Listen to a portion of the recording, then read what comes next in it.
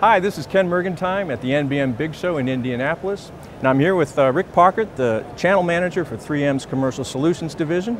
I understand that 3M has recently released new enhanced adhesion cleaning method recommendations for wall preparation and the application of vinyl graphics.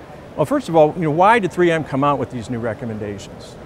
Well, it was really a response to the graphic manufacturers in the marketplace experiencing failures on adhering graphics to painted walls. So really, customers were coming to 3M looking for a solution. And when we dug into the problem, we found that paint manufacturers were reformulating their paints for a low VOC formula, and that was creating an issue with the graphic adhesion. So what is it about the low VOC paints that made it that you had to, causing failures? We talked to a lot of paint companies and we looked at a lot of MSDS sheets, and quite frankly, we don't know exactly what they're doing with the paints. MSDS only lists hazardous compounds, and so they're not listed, and they're trade secrets as far as what their paint formulas are. But what we suspect is they're pulling out solvents to reduce the VOCs and replacing them with things like natural oils, and those oils are causing problems with adhesion in the paint.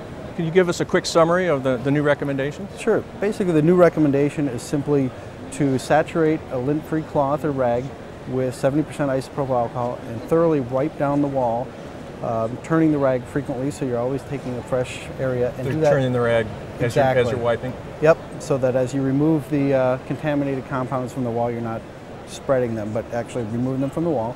Do that twice, then let that alcohol flash off for about 10-15 minutes before either proceeding with a 3M wall test kit to test the adhesion or applying your graphics. Okay. And how's this different from previous recommendations from 3M? Previously, we were really concerned with making sure the wall was clean and removing surface contaminants that came from outside or exterior of the surface. Now we're really prepping the paint itself.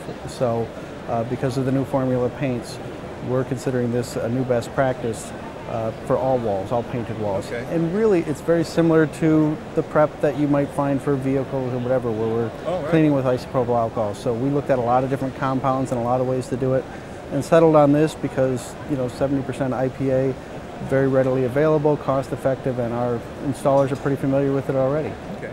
And is this only for interior applications or for interior and exterior? No, interior and exterior. And now with the proliferation of these low VOC formulas, and we only expect that to accelerate, we would treat every wall as suspect, and again, use this method pretty much as a best practice. And we've included in our bulletins some time estimates so installers can factor this into any kind of wall graphic prep. Good idea.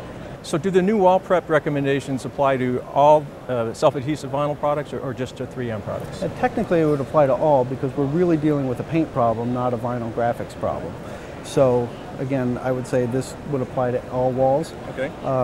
In the case where even after the preparation and the enhanced cleaning method, the wall still doesn't test for proper adhesion, 3M does make a special film for low surface energy surfaces called IJ39, and that product should adhere to most any wall. So that's like a really aggressive? Really aggressive, designed for low surface energy substrates.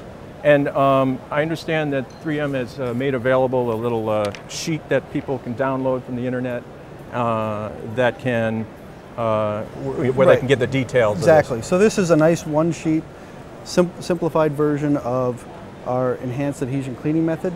We also have the 34-page full product bulletin and a wall test kit. So we've got it all covered at 3mgraphics.com. Well, there you have it. This is Ken Mergentime with Sign and Digital Graphics, signing off from the NBM Big Show in Indianapolis.